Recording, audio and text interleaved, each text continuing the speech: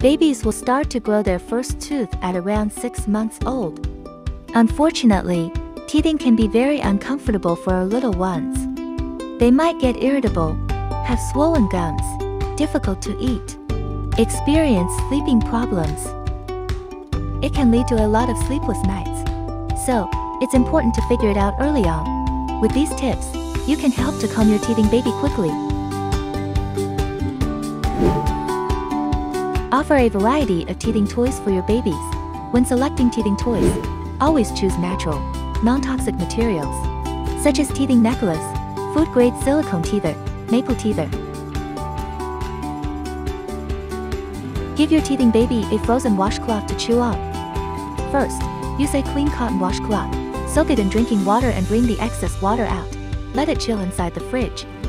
Once it's cold enough, let your baby chew on it.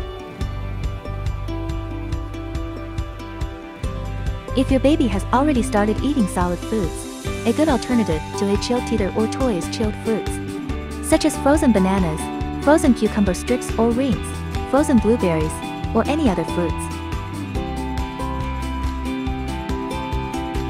A gentle massage can help soothe your baby better. Wash your hands and gently place a clean finger on your baby's gums around the area where the tooth is about to erupt and apply some pressure. Stay tuned for more parenting tips.